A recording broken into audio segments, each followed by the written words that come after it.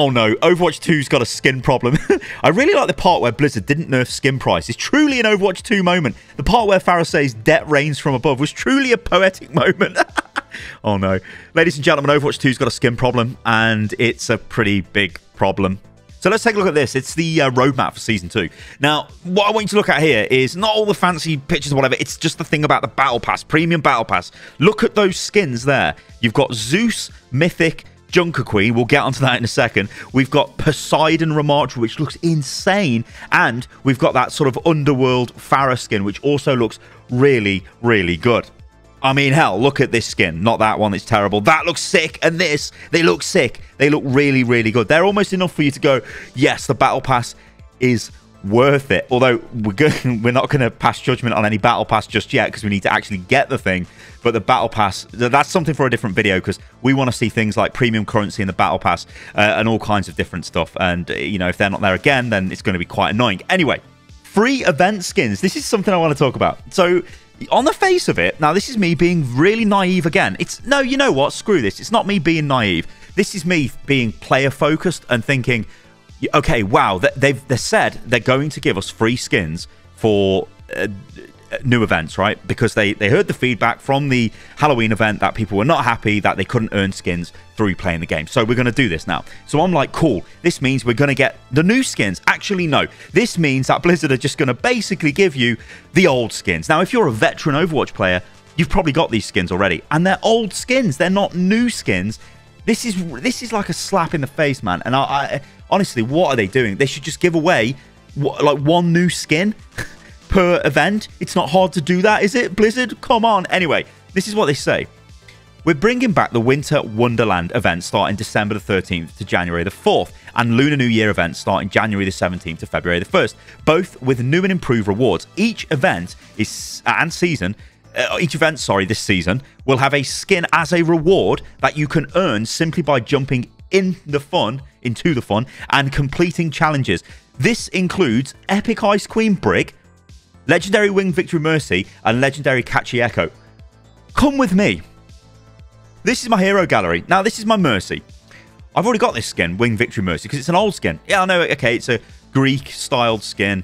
Looks great, makes sense for the season. Okay, but it's an old skin, so that's of no use to me.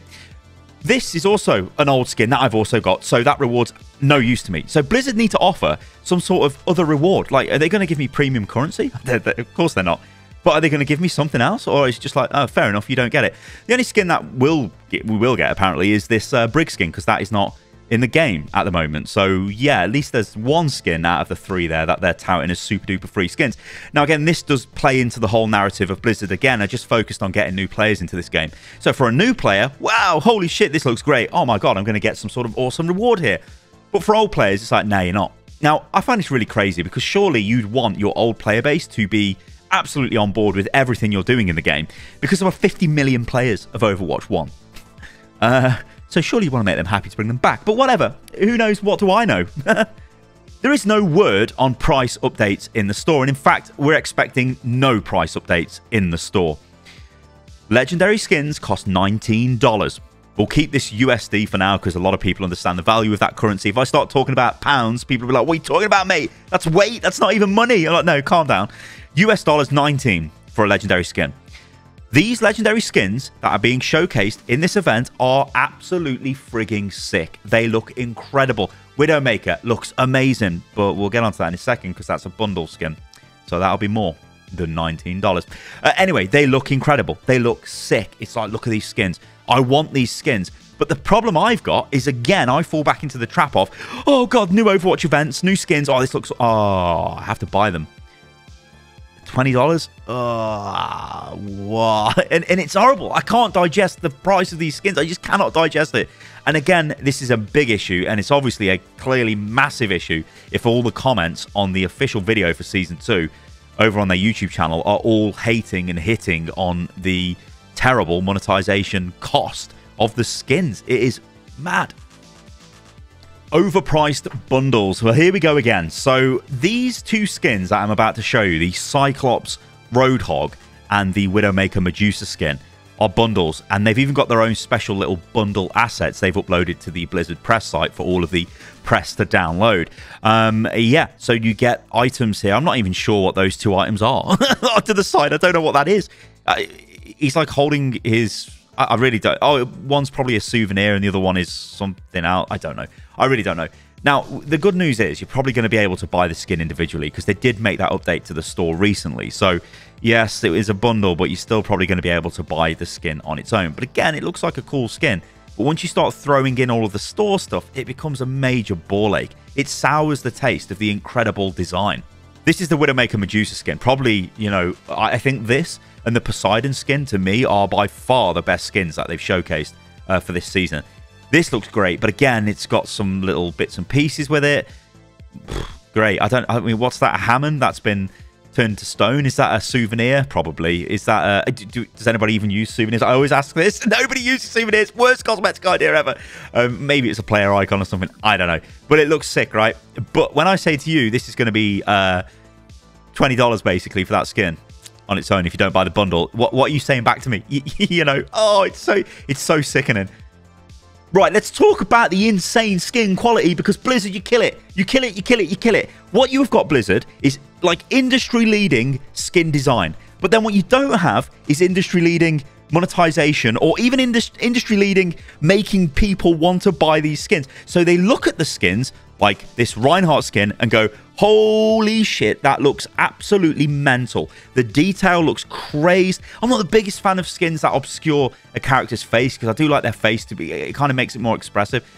But I just don't care with this. It's like this looks sick. It looks better than the Mythic skin, the Junker Queen skin. So I'm like, oh my days. But Sty, it's going to cost you $19. I'm like, oh no, Blizzard, no. Imagine if this was a reward for doing the Gods of Olympus mode or whatever they've come up with, the Battleground of the Gods or whatever they call it. Oh my days, everyone would be raving about it. It'd be positivity everywhere. But you can't do that because we've spent time developing this skin, so we've got to sell it for $20. Ah, it kills me. Right, the Junker Queen skin. Okay, oh, this one, it's weird. I just think this is weird. I get them. Oh, what have they done here? I think what they've done is they haven't gone the route of maximum monetization here for a change. They've probably just gone the route of whatever skin is finished and ready to go. Or this is what I'd like to believe. Again, maybe this is me being a bit naive. That they thought, you know what, actually, the Junker Queen model kind of fits the sort of aesthetic we're going for. So we're going to go for Junker Queen in this mode. You could actually argue that maybe Sigma even fits this better and Sigma should have a crazy Zeus skin or something like that. So, yeah, but it still is a bit weird to me that it's Junker Queen. I still think this is a relatively weak Mythic skin compared to the Genji one. Like, we've seen the Genji one with, like, crazy special effects on his Dragon Blade and all that. Will this have it on her ultimate? Well, we've already seen her use the ultimate on a highlight intro, and it doesn't seem to have any crazy special effects. So there seems to be bits of lightning coming out of her here and there. So, yeah, it's just a bit weird, this one. It just doesn't seem as good. And that's an issue, right? If you set the bar high with a Mythic skin and you're going around saying these are the best skins we've ever made, and then we've got this, it's like, okay, I don't know, maybe this has got tons more customization options we've not seen or whatever. I don't know. But I just think it's a bit weak as a Mythic skin. But as a skin, I think it's fine, right? And remember, this is the end of the Battle Pass reward. So if you are buying the Battle Pass, which I guess is still going to cost $10, then this is just sort of the sweetener at the end that you get. Talking of the Battle Pass, now we did touch on this a little bit, so skins that are actually in the Battle Pass. Now they've teased this skin being in the Battle Pass, which I think looks really good, and also the Poseidon skin, which is, again, really good, and they could have easily put them into the store. Maybe that's a case of Blizzard taking on board some sort of community feedback about not having enough themed skins in the Battle Pass. So maybe they're doing that this year, and we're going to see more skins that are themed towards Greek mythology. But the question is always going to remain. We did see some pretty weak skins in... you guys can see it in the video footage rolling through in the background. There's like an Echo skin, which should have come out in Season 1, because that was actually part of the Season 1 promotional material. There's a Tracer skin. Looks like some, you know, mediocre epic skin. You've got the Neo from the Matrix style Symmetra skin. they're going to be in the battle pass, aren't they? They're not going in the store, let's be real. I think you can easily see that. And if they do go in the store and then the better skins are in the battle pass, I mean, I will literally eat my hat. So Overwatch has got a bit of a bad problem when it comes to skins. It's like good and bad. They're producing insane skins, but they're really making the player base not want to buy those skins. Now, it was always going to be difficult because we were coming from a world where you could earn the skins through playing the game to suddenly a world where you can't do that any longer. You have to buy them, or you get crappy ones, or you get old ones for free. That's what we've moved into. But I still think there are so many things Blizzard could do here. They could be more generous. They could drop the prices. I don't know. There's loads and loads of stuff they could do here. And still, I'm finding it really difficult to get hyped and pumped about these things when I start realizing the way that they've been broken down into the various monetization systems Blizzard have got. And it just doesn't, I don't know, it just leaves a sour taste in my throat. Alright guys, I'm going to leave the video at that. Let me know what you think about the skin problem in Overwatch 2. As I say, it's both a good and sort of a bad problem that they've got. I hope they can work something out with this, because I feel like the skins do look incredible, but there's a lot of issues with this. Alright guys, thank you for listening or watching to the video. I've been Stylosa, and I'll catch you lovely lot on the next one. See you soon.